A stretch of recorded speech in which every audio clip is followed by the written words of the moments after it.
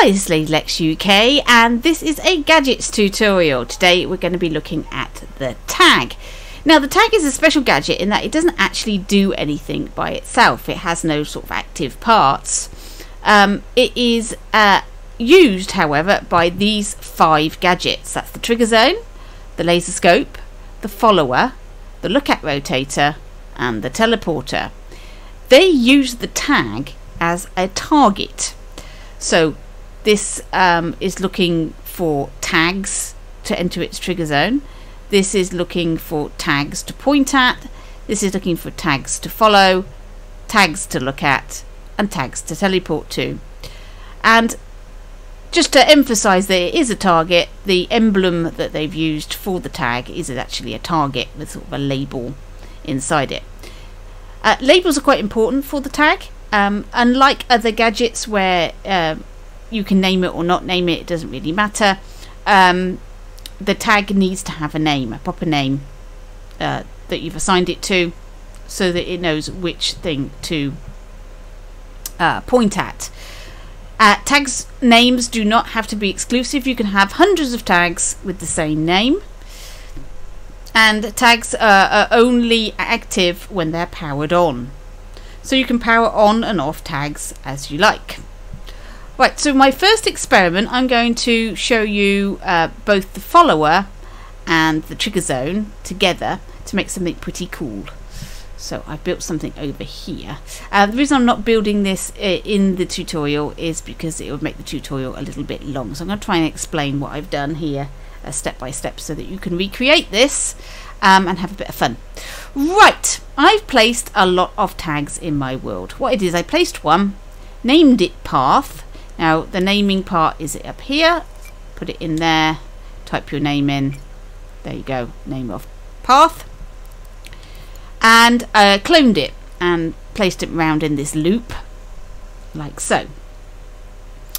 I then propped a selector down, and I linked a wire from each of the outputs on here to the power inputs on all of our tags.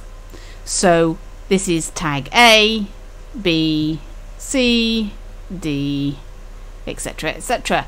So each of these tags are only going to be powered on when these are selected by the selector. Then I linked the tag outputs. These are the output of the tag to a node. So they're all linked in to this node. Now you could have wired it directly into the selector. But I think it's a good exercise to use nodes for this type of thing, because you might want to use the outputs for more than one thing on all your gadgets, and if you use a node then you're just using all these wires once, and then there's a single wire out from the node to however many gadgets you need, rather than wiring everything in and having hundreds and hundreds of wires. So that's why I've used a node. So I've wired the outputs on all of these into this node. So I just took a wire from there into there. Then that node is going into move to next output. So what this is going to do is when this tag is activated, when it's active, it's going to send a signal to the node, which is going to send a signal to move to the next output, which is then going to power the next tag. So it's going to start off with this tag being active, start off with this tag being on, and then this one, then this one, then this one. And it becomes active because my player has a trigger zone in its microchip. And this trigger zone is also looking for path. So you see they're all flashing. That is the trigger zone it's looking for. So it's looking for the tag output path. And when it finds one of these tags, it's going to activate it. So that will activate this output, which will change the selector. I hope that's clear what that is doing. Let's turn it on. Maybe we can see. So as the player starts to follow, he's walking towards these tags. Once he reaches the tag and it's detected by his detector, that is turning on the next tag and turning off the tag that he's standing next to. So he moves on. And this way you can create a pathway for a non-player character to walk on. At the moment he's running. I recommend you, if you're doing a pathway with a non-player character, that you slow that right down by changing his movement speed. But I've got it in a circle, but it doesn't have to be a circle. I can switch these around, put my paths anywhere I like. So it's walking towards that one. Right, now because my zone is too low, it's not activating the detector, so you've got to watch for that. And this one's too high. There you go. So there we go. You can set up a path for a non-player character to walk on. You can set it up for animations and all sorts of things. Say which direction you want your character to move in. It'll just follow whatever paths are active. Isn't that cool? So there we go. And you can interrupt this. You can set this up as a program. So you can have a microchip that runs this unless another circumstance. So for example, you could have a guard patrolling up and down in front of a gate unless you walk in and start to attack him, in which case he'll then go into attack mode and stop doing this path chasing instead. There you go. So that's experiment number 1. Right, for our next experiment then, we're going to have a look at the laser scope. So we have our laser scope gadget. Here it is, and its gizmo, when I select it like this, you can see it has a gizmo, and this is the direction and the length of the laser scope view. This is what it's using to point in a direction, and you can change the orientation, direction of this gizmo, like so. You can move that up and down like this, but it's pretty fixed. It will be one direction, and then whatever it's connected to would have to move like this in order for you to get your direction. However, there is an option for it to point at a tag. So now we're going to look for a tag. We're going to call it laser.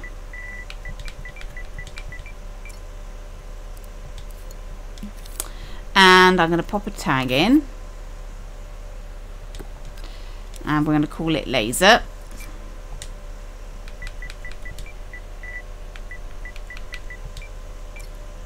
Like so. Now this is now always going to point at the laser. It's not going to point the direction only. It's not the length. The length is not set by the tag. It is just the direction of the tag. So I can pull the tag right out and actually outside the zone, or right up inside. So what's happening here is the laser is not actually moving. It's a fixed position, but where it's pointing is attached to my tag. So if you can imagine this on the end of a gun sight, and of a barrel or a cannon, what this is doing is as you move your gun, and you'd have something set up that would create the movement of your gun barrel, our laser scope is now going to be pointing where your gun barrel is, and it will know whether or not when you fire whether you're going to hit something. So let me just open up our laser and we'll go to our outputs page and you'll see it flash. So as I move, there we go, I'm pointing at that brick, it lights up. Not pointing at the brick, am pointing, not am, not am. So this is going to be a hit if you fire. This is going to be a miss, hit, miss, miss, hit, hit. And if I was to place a brick, some bricks a bit further on, you'll notice, because the laser isn't long enough, although I'm aiming at that brick, it's not going to set it off. So make sure that you have your laser scope at the length that you need it to be for how far away you can shoot stuff. And this is the basis for a gun. So you just stick your tag on the end of your gun barrel or the sight, and there you go. Your laser scope is now aiming where you are aiming, and you don't have to turn your player. So you can have that attached to the player can move around, and the gun can point in a completely different place to the player's orientation, which would be right for various games. And you can also have this fixed in position. So there we go, that's a use for the laser scope and the tag. Right, now we're going to have a look at our next one, which is the lookout rotator. Well, I've set this up as if we have 3 different shops. These are our shopkeepers, and here's our player. And he's going to go up to the shopkeepers and have a conversation with them. I haven't set any dialogue up, but you imagine that there's some dialogue going on. So for the first one, I've got no tag on him. On the second one and the third one, I've got a shop tag. So I've just added a tag just attached it to their chest and called it shop. In my player, I've got a detection zone, a trigger zone, that's centered to him and around him, and that is going to look for a tag, and that's going to look for shop. There we go, I've obviously got that one, turn that off. Right, shop. It's going to look for shop, and when it finds shop, it's going to activate this lookout rotator, and this lookout rotator is also looking for shop. I've got that set to 100% rotation strength, and you'll need to alter, let's turn that off, you'll need to alter the direction of the rotation. Now, I'm sure everybody at Media Mocha, when they did this, thought this was hilariously funny, but I mean, my goodness, look where they've put the rotator indicator. It doesn't matter where you put the rotator on your player, this is where it sticks the gizmo. It gets worse, because if you want to, you know, I don't know what to say about this. I'm sure you're all laughing at like drains at home, but I mean, my God, they might want to change that. Put it in his chest or something. That, I mean, it's like, why is it there? Anyway, laughter aside, you make sure that the rotation of your player is directly in front of him, so that when he rotates to look at anything, he's facing forwards. You don't want it coming over to the side, otherwise it's not going to work. He won't look at anyone. Right, so we've done that. I've got my shopkeeper here. He's just got an ordinary locator.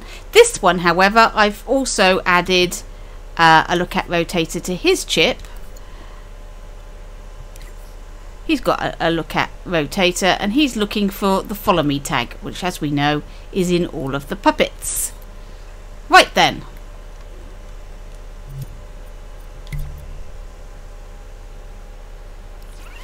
I'm going to possess. I go up to my first shopkeeper. Hello, shopkeeper. I'm just going to wander. I'm going to stand behind you. We're having a conversation, but I don't want to look at you. This is a very strange conversation that you could have with the shopkeeper and start buying things and everything. He's talking to you, but you're not looking at him. He's not looking at you. It's all a bit strange. This is our second shopkeeper. Immediately, I've turned to face him. If I try to walk around, I'm continuing to face him, and I start strafing. So I'm walking sideways, backwards and forwards with my legs. This is very useful and can be useful for combat situations. So you can stick a look at rotator and a tag in your enemy, and this is really good for combats. But it's also very good for shop. But in a shop situation, it is better if the shopkeeper looks at you. This shopkeeper is turning to face me slowly. I recommend you change the strength so that he turns much quicker. So let's do that. Strength on a look at rotator will change the speed. So let's just change his. Whoops. Let's change that to 100. That should be better. Let's. Whoop! I rewinded it. I didn't mean to do that. Right. Okay. Let's go back over. So as you come in, he's always going to be facing you. So that's a good indication that he is somebody to talk to. So a quest giver, it's a good idea to put a look at rotator in them. So he's looking at your player. Your player is now in the zone. He's looking at you. You're looking at it. There we go. Look at that. There we are. So they're having a conversation. So it doesn't matter where your player moves to. Whoops. There we go. He should turn to face. It's a little bit weird because he sort of turns in a sort of weird manner, but there you go. Tags and look at rotators. It's looking for a tag. He's looking for follow me. He's looking for shop. There we go. Ideal. Perfect. Alright, so that I think leaves us with one more tag, and that's the teleporter. Right, so here is our setup for showing you the use of a teleporter with a tag. I've got 3 checkpoints here. Now, normally you have to die before you go back to a checkpoint, and these will still work. These will still act as checkpoints. If you die, you'll go back to the next checkpoint. But I've got something now so that it's also going to activate a tag, so we can use it as a fast travel point as well. So each checkpoint is linked to a tag, also called checkpoint, with the currently active straight into the power. Inside my player brain, I'm going to call them brains. Why not? They are brains. Right.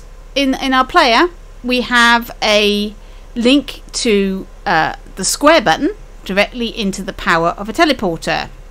The teleporter is looking for a tag. It's looking for checkpoint. And as we know, you can have numerous tags with the same name and just power the one on that you want to be active at any one time. So these are going to be active when these checkpoints are active. So let's have a look, see what happens. So I start off at the red flag. If I wander into here and I press my square button, I fast travel back to my red flag.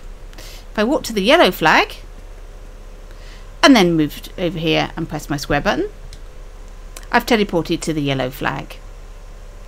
Same with the blue. Now you'll notice there's a little dip. Activate the yellow one.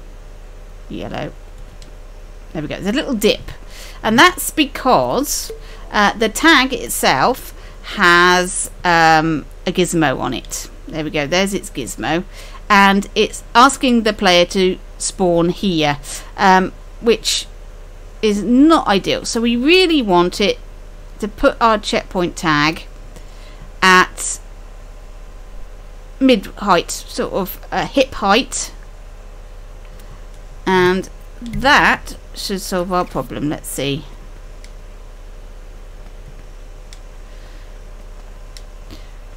Oh, it doesn't work at all now. Hang on. Okay, I've got it too high. Is that what's happened? What's happened?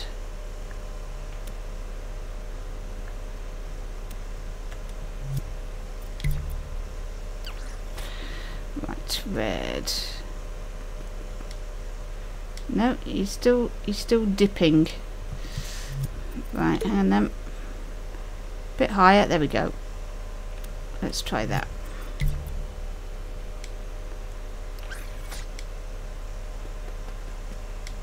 There we go. He jumps a little bit because I've got it tad high.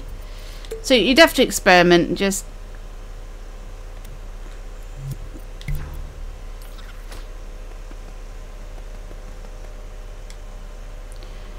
I think he's gonna do a little jump, but it's entirely up to you whether you want him to sort of bend his knees. And I quite like the way he bends his knees and straightens up, to be honest, but for this red one he just sort of pops in like that. Entirely up to you how you do it.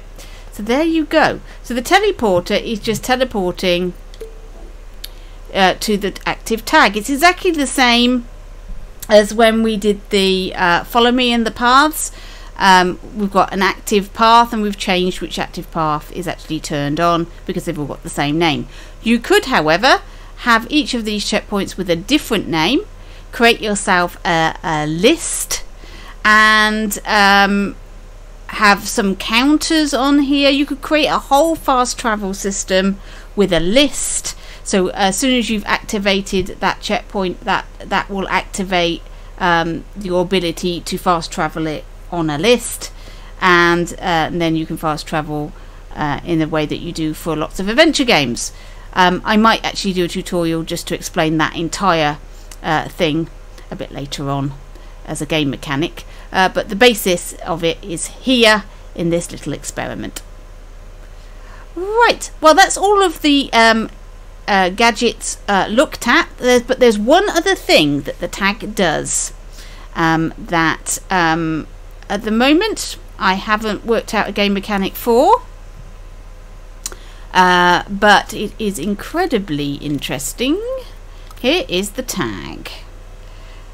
Right, the tag has this extra button. So we have the tag output, which we've used a few times, but there's also something called scene space transform. So now if I link this to a splitter and pop another splitter down, so I'm linking that to the splitter and I'm linking the translation to another splitter, you can see I have 3 ABCs, 3 number values. Now this is a fat wire. If you're not familiar with fat wires, a fat wire is something that sends more than just one signal. It's got more information in it. So if you see a wire that looks like this, all nice and stripy, all different colours, then you know that the information it is sending is not just a signal or a pulse, it's actually a lot more information. And if you stick it in a splitter, then you can see what that information is. This scene transform offers us translation, which is position, rotation, which is angle it's facing, and scale, which is the size of it. And we can see those numbers. Let's pop some number displayers in, one for each of those numbers, and I think you can tell already what these numbers are going to be. These are going to be the X, Y and Z coordinates of the tag. So there's our number displayer number 1.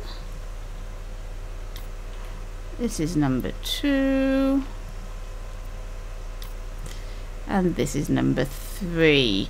And we're going to, as we've got them all selected, we're going to give it 3 decimal spaces so you can see the whole number. Right, and as we move our tag, you can see it's moving around and all those numbers are changing. This is a coordinate of where your tag is. Now you can use this coordinate for very precise measurements of things. You can use a calculator to calculate distance between 2 tags. So you can work out distances with this. You can also work out using trigonometry and lots of mathematics, the relationship between one tag and another tag, and all this is very useful for various things. So if I put precise move on, you'll be able to see that the middle one, that second B, is the Y coordinate, A is the X, And if I pull it backwards and forwards, there we go, that's the Z. Whoops, that's the Z. I can't, whoa, there we go. It's very difficult to move it without moving everything else. Right, there we go. So it's X, Y, Z, which is what you'd expect, but just to confirm it. There we go. There is your tag. I hope that was useful for you. Thank you for watching. Join me next time for our next gadget. In the meantime, I will catch you in your dreams.